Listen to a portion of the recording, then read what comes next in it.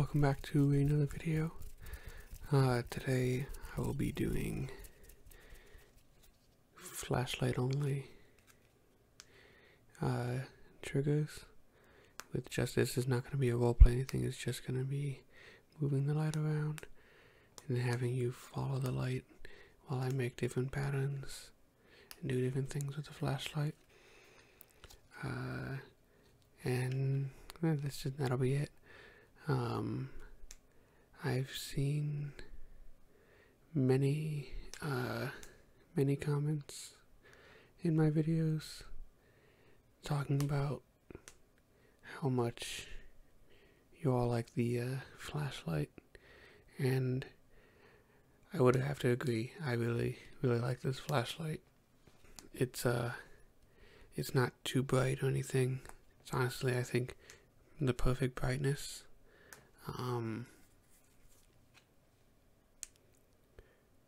I have seen a lot of videos of creators using flashlights that just completely blow out the camera, and it's a little hard to watch sometimes.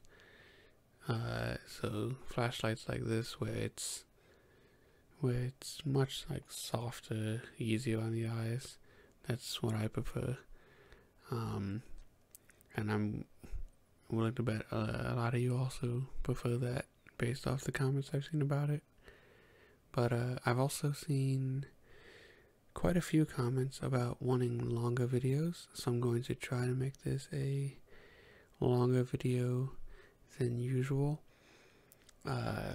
The thing with making longer videos, for me at least, is it can be hard to find the time to actually sit down and make a longer video, like just recording it, and then on top of that editing it, because I'm not super used to editing yet.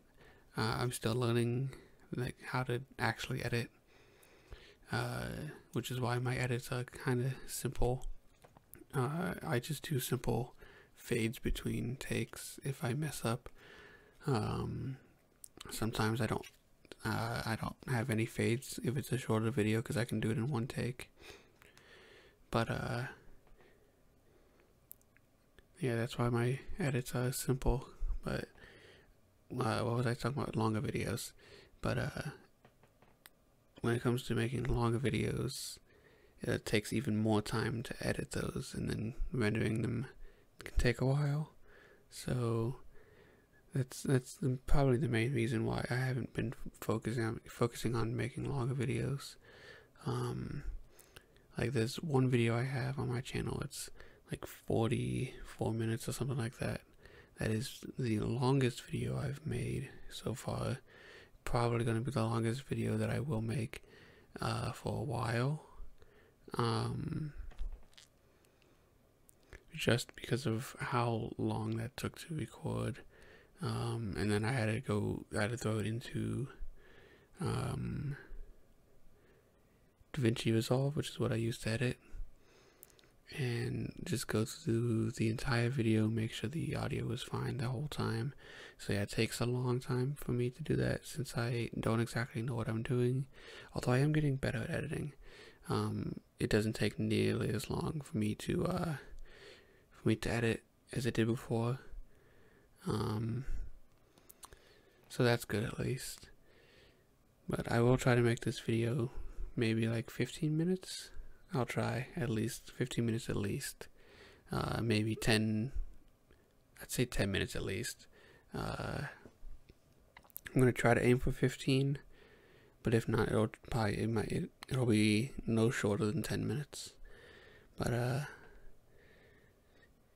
yeah, that's mainly why I haven't really done too many longer videos to answer that question for everyone who's asked about it. Because like a few minutes ago, before I started filming this video, I got a notification for a comment asking me to do longer videos. So that's what this video is partly going to be. It's going to be longer video, part flashlight only trigger, and also part just talking. Because I also got another comment today about how I should do a talking video where it's just talking, no roleplay, anything, just talking. And I responded to it. I don't know if I was super clear with my response though, but one of the reasons I don't do many of those, I just do primarily roleplay, is because roleplay videos are easier for me, because I could either script it or I can kind of improv based off what I'm doing. Like if I'm doing this, I could be like, oh, just follow the light, or look at my nose and let me know when it leaves, or stuff like that. So I can kind of just play off of like what I'm actually doing in the video, along with like my knowledge of other videos that I have seen, so I can kind of take inspiration from those. Yeah, that's why I mainly do roleplays, because they're easier. And when it comes to just talking constantly, I don't know if it's super obvious in this video, but I'm not exactly the best at that, because it can be hard for me to come up with things to talk about. So like as I'm talking, I'll just all of a sudden I won't know what to say once I finish a thought, and we'll just have a long moment of silence, or just me just constantly saying because I don't know what else to go with what I was saying. So I don't know if it's too obvious in this video. I know I might have had a couple moments already where I just didn't know what to say, so things kind of didn't make sense. That's another thing. Whenever I just like continuously talk, and then like again when I finish a thought, things just don't make sense because I don't know where I am going with what I'm saying sometimes. It's like I just keep talking and it's like, that doesn't make sense, and then I'll backtrack and then get confused myself even more, which could result in who I'm talking to being confused. So yeah, that's why I do role plays mainly, because they're much easier for me to make, because especially if it's one that I script, which I haven't done many scripts, because I know for the most part the role plays I've done are ones that I've watched many times. I've watched many times myself, so I kind of have an idea of what I can say, or like what to say and stuff like that, like what to do at least, and then that helps me with what to say. I kind of just improv all my videos, even though I have absolutely no experience in improv, and I'm not exactly the best when it comes to talking, but I've watched so many roleplay ASMR videos that I like to think I have a decent understanding of how they go. So yeah, that, like I said, I'm doing it now. I don't know what to say. I don't know how to end that thought. That's also why a lot of my videos endings, like the endings of my outros and stuff, might not always be the best, because especially when it comes to endings, that's where I kind of fall apart the most. Like when I'm trying to tell a story in a roleplay or something, I never know how to end things. It always feels super awkward to me, and I don't know why. It should be simple, but for some reason outros are just a little difficult for me. So yeah, while I'm doing this, just go ahead and just follow the light. Just follow it around as I make patterns. Maybe like a star. I don't know if it would actually be a star, because I can't see like where I'm drawing. I don't know if it's actually a good star or not, but what about just like a circle? There we go. Just follow the circles, little circles here. But I do read every comment. I try to respond to every comment. I respond to most comments. I like most comments. I end up giving like hearts to most comments. So I really do appreciate all the comments that I've gotten, all the suggestions. I may end up cutting back on the number of suggestions I take for the time being, because I have currently, you know what? Let me see if I can bring it up and show you. On my phone, every time I got a suggestion, I write it down on my phone, and I have a few suggestions there on my list that I want to get done before I take more suggestions from you guys. So I'm kind of behind on what I want to do. So if you do leave a suggestion, thank you. I really appreciate it. But I may or may not get to it at the moment because I'm behind on what I want to do. And that kind of comes back to my point about the editing taking a while, because I'm so behind on recording the videos and just actually recording the recording part of making the videos. I'm so behind on that part that when I get around to editing them, I have so many videos that I'm gonna have to edit. It's gonna take a while for me, so that's another reason why I may slow down on the number of suggestions I take, if I take any at all at the moment. So I do appreciate them.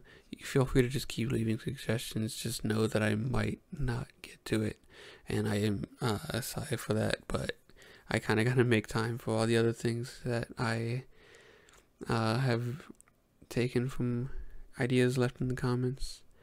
So I hope you can understand and forgive me for that.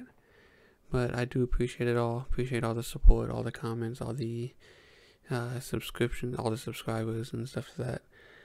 I am at, what am I, like 1,400 subscribers right now, 1,430, somewhere around there at the time of recording this. So I do appreciate all that. Thank you all for the support. It's been amazing. I never would have thought that I would have had this many subscribers this fast. Like I said in my 1,000 subscriber and my 100 subscriber video. I don't know what my next milestone video will be, like what the milestone will be at, how many subscribers I'll be at when I make it, or what number I'll make it at, I should say. That'll be a better way of wording it. I don't know if it'll be 2,000, 3,000 or what, but I don't even know what I'm going to make for it, honestly. I'll figure something out though. I'll try to think of something.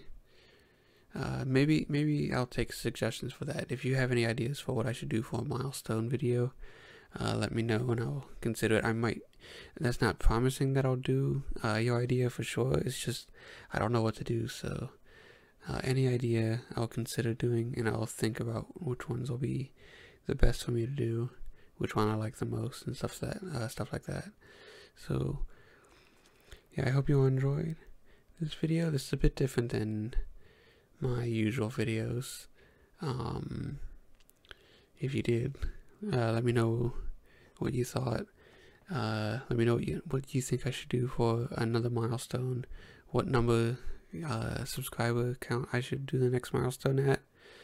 I'm thinking 2,000, but that's like so soon. I feel like, just based off what I'm at now, I'm at 1,400, so it's not far off. But that's so soon that, like, I feel like I would have to have an idea pretty soon for that. And again, like I said, I don't know. So yeah, leave a comment about what you think I should do for another milestone video, and I'll consider some of the ideas. Yeah, like I said before, this is my outro. I don't know what to do for outros, but I'll see you in the next video, whenever that may be. Yeah, I'll see you then.